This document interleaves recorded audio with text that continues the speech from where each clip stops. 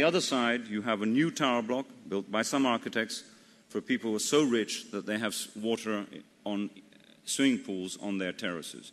That is the issue that I think we're trying to deal with here and share with you. How do you avoid that? How do you avoid making cities that are forever exclusive in terms of their agencies and constituencies? And ultimately, and this is the great political point, and why it was so encouraging to hear Angela Merkel yesterday speak about this, and we have so many key politicians here, it is a political decision whether you let a city like Mexico City just grow and grow and grow. This is another picture taken from an airplane. I know that next time one of us would fly over the city, the boundary wouldn't be there, it would be far further up. It would be chewing up this valuable piece of green, which is so important to the sustainability argument that we'll hear about tomorrow. So we have choices. You can either go this way, which is Mexico City today, or you can do, and I'm not being particularly pro-American here, but why not for a moment, what the fathers of New York City did, that they decided about 150 years ago to, yes, create a dense city, but to create a wonderful urban lung at the middle of it. This is Central Park in a strange view, but you see the relationship between the density of the buildings, one of the highest real estate values in the world, ultimately a livable city because of the relationship of the two. So again, I stress that for us in the urban age, everything we've been looking at is trying to understand the connections. Now we have choices, I repeat that again. We can either do what visionary architects do. Visionary architects were the ones behind the Pudong financial district in Shanghai. Unfortunately, in this case, they followed it. There it is. Now, again, it's not an issue of aesthetics. It's an issue of what is it like on the ground. We know the experience of walking around these spaces.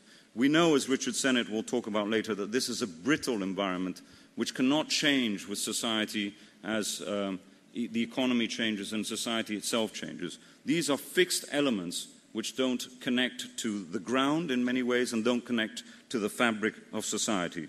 Something that, of course, in many of the Indian cities we're beginning to see emerge, especially on the fringes of the fast-growing cities.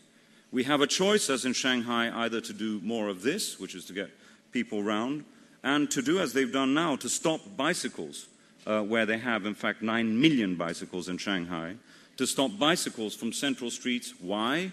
Because they cause congestion. So these are interesting issues that I think politicians and others need to address. And this is why Philip Brodé and other colleagues at the LSE and TIS have spent so much time doing research, which I cannot, of course, summarize in a short presentation here, but permeates many of the presentation by LSE colleagues over the last 2 days. And again, I say are reflected in the documentation that you have. But they are the issues that lie behind the construction of the new Mumbai. What is it going to look like? What is it going to feel like when all these new buildings, all the cranes that you see are there? Will we have a city which has the grain and the intensity and the vibrancy of what has been there in the past, without in any way romanticizing the city of the poor? Those are the issues that I think are important to discuss, and we will in Dharavi. It is a political issue. Cities and mayors are becoming critical figures. Saskia has argued sometimes more important than even nation states in mobilizing action on the ground, even of a global nature such as climate change. And we'll be discussing the impacts on that. And, you know, it gives us enormous pleasure, particularly in London, to see that New York, Mayor Bloomberg, and I know there are colleagues here from there, is trying to copy what London has done. This gives us enormous pleasure, I have to repeat. Will it ever happen there? It depends more on the governance structure than it does on a will. And I think this is something that we will be discussing and have really focused on the urban age over the last couple of years. These are the cities that we've visited. We are starting now in a new cycle, 2007, looking at 4 Indian cities. We will be moving to South America next year to Sao Paulo, and then our 3rd year, 2009, will be in Istanbul and looking at city regions there. I'm not going to go through this in great detail because I think we've summarized and understood what the issues are, but I just want to stress that in this new cycle of work that we're doing collectively with the Herrhausen Society, not only are we having a conference, we are creating a body of work, of knowledge, which will hopefully be reflected back into the cities and countries that we've been working. We are developing the Deutsche Bank Urban Age Award, which will be given every year in each of the city regions that we are visiting. We are developing a very rich website and e-bulletins which update everyone who's been involved. And in fact, we will also be publishing a large book in a few months' time.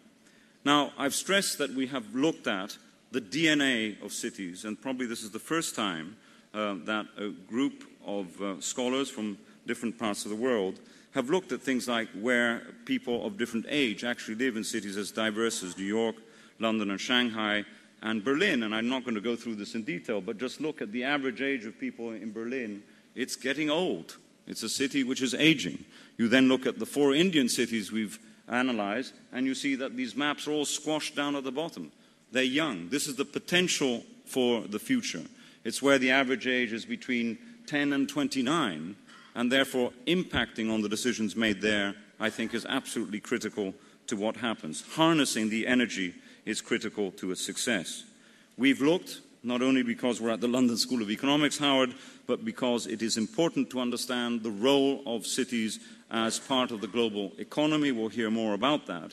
And it is fascinating to see how cities, of course, are becoming more and more service-orientated rather than otherwise orientated in terms of manufacturing and other things. We've also interviewed people in these cities to understand what the themes are, what worries people on the ground. And in India, the word planning comes up number 1 nearly as the bigger concern. In São Paulo, it's transport. In Berlin, no one has a job, so it's labor markets. So it's interesting to see it from the other side and what actually happens there. Now look at what happened in cities over the last 10, 15, 30 years. These are cities which are in blue, over 1 million people. And look at the concentration in your continent and in Asia. And look at, again, how cities have grown in yellow. Tokyo on the far left of this map over the last 20, 30 years. And then what's going to happen in the next 10 years in blue, where the greatest growth is going to be? Well, the greatest growth clearly is, again, in these areas where at the moment there's a fast-developing economy, strongly changing society, with enormous impacts, I think, on the ground. I mean, you have a choice, again, either to grow like this, Shanghai, this has showed what's happened in the last 15 years in terms of density, or Mexico City. You go exactly the other way, and it becomes a vast, nearly endless city, which is the title of the book we've given. It's a city that you literally don't know where it ends, which has no skin, no barrier to it.